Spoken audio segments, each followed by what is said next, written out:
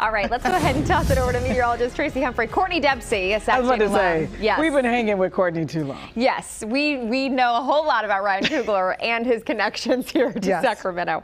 Well, you know a whole lot about the weather in Sacramento today and the weekend ahead. I do, and I'm going to also take a look at the weather on the East Coast, Dina, because we're still looking at what happened with Hurricane Nicole. Now, she made landfall early yesterday morning, but it's still wreaking havoc. That storm is. So we're looking at everything from tornado watches, tornado warnings, flash flood warnings, all because of what's left, the remnants of that tropical system. So I'm going to kick things off taking a look at that radar. It is a 3-day weekend. So just in case you're traveling, and many people are, and you're headed to the southeast, you're headed to the eastern seaboard, you're headed to the northeast, you could very well be impacted. So this is the storm. Again, it was a hurricane. Now it's a low pressure system, and it is just churning. Some of those outer rain bands still impacting parts of the southeast like Georgia, but it also extends all the way up just outside of Vermont. It is a broad and far-reaching system.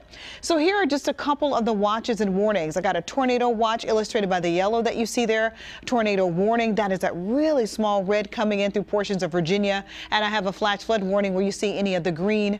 We're also looking at wind advisories as well. So what happens is as this system starts to move off to the north and east, all of the storm impacts associated with it are moving along with it, and it is causing some travel delays. If you're headed toward D.C., Reagan looking at a 40-minute delay because of low clouds. That's been the drill all morning long. You know how that starts. You get one delay, you get another delay, and it's just really a bottleneck. Newark looking at 1-hour delays because of wind, and that's going to be something in the forecast if you are heading again to the eastern seaboard and the northeast. Now this system is expected to be all the way into New England by early tomorrow morning, and that will leave those remaining locations like the eastern seaboard and the southeast. They'll be clearing out and travel should be better. As far as we're concerned, our weather's so nice. I actually had a chance to talk about some other people's weather.